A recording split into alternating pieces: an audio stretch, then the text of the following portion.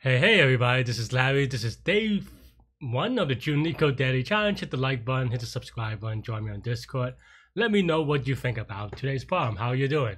Just to give a quick update, I was at the Yankee game, day one, so go Yanks. No more sports for until a little bit, so we'll see. Anyway, yeah, if this is your first day here, welcome. I have a 791 day streak, though you can't really see it. Maybe after we solve this, you could see it.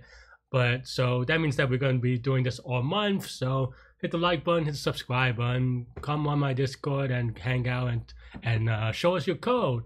Do code reviews, and we've been pretty good about it, doing sharing our code there and just kind of get comments. Though maybe not for today's because it seems to be a easy one.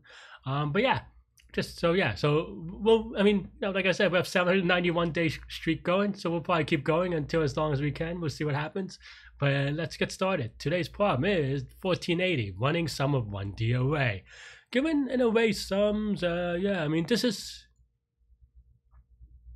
I mean, I wonder if there's a good one-liner to do it, but either way, I think, well, before I say that, I would say, so prefix sum is something that, definitely something that you should look up. I wonder if this is going to be the theme for this week, and I hope so, because prefix sum is something that is interesting and also comes up often. But I mean, it's not necessary for this problem, but it is just maybe a preview. And if that's the case for the rest of the week, we'll go over some of the concepts and solving and explanations and so forth. So definitely hang out and come hit the subscribe button, I guess is what I'm trying to say, and solve it every day together. It's always good to solve with people and friends and buddies. But I mean, a core part of this is pretty straightforward though. So we can just do it, right? And there are a couple of ways to do it. I would say I was going to do something fancy with doing it in place, but I think that's just, it's fine. We don't need it that way.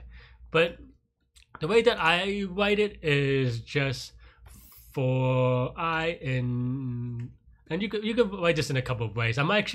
This is not the way that I normally would write it, to be honest, but I'm trying to write it in a way that is as least confusing as possible, maybe, but not with some like wrinkle about it, right? I'm sorry. So that's basically it. And we have to get rid of the prefix of 0. But the idea here is, and this is how I usually write the prefix sum for the most part, maybe not. The way that I actually write it is for, say, x in nums, just to be a little bit, maybe this is a pre-op chart. But so and I would, oops, and let's just call it prefix, right? And sometimes you need the first 0 and sometimes you don't, but that's basically the way that I write it, right? For each number I add it to the last number, and it's kind of similar to Fibonacci except for only one number, I guess.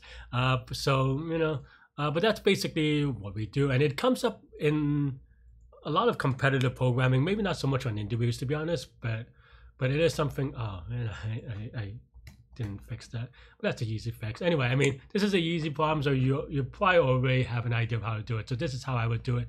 You could use also accumulate, I think, as a Python thing, but I think that's a little bit, keep it stupid, keep it simple. That's the way that I like to think about these problems, especially even on competitive and on interviews, right? Because sometimes you try to be too clever with one-liners, and then you have a typo and you don't know how to debug it because it's one line, so you can't add a debug thing easily.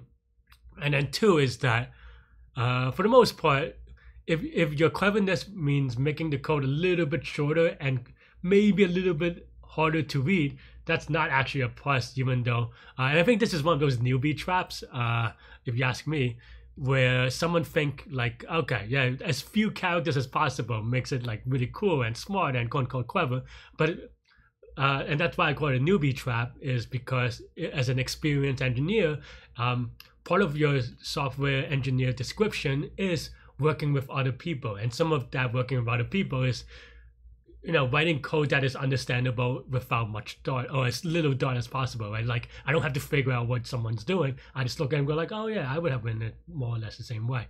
In any case, so don't fall into that trap. That's one. And also, it's so the upside is not that much. You maybe look a little bit clever to some certain people who may find it clever. But two is that when you do mess up, if you have a typo, you're gonna look like you're gonna look like why did they try to do something this silly and didn't even succeed, right? So anyway, those are trade-offs I leave up to you. I'm only talking about that because this is a pretty did I wait something? No, that's yeah, 792 days. Yeah, I only talk about that because this is not this is pretty silly as a I mean, this is just a full event. They tell you exactly what to do, right? But that way, we'll if it's prefix some week, we'll talk about it more. If not, that's fine. Anyway, that's all I have for today, though. We'll keep doing it for the rest of the month. So let's do it together. Let's hang out. I'll see you later. Stay good, stay healthy, to good mental health. See you later. Bye bye.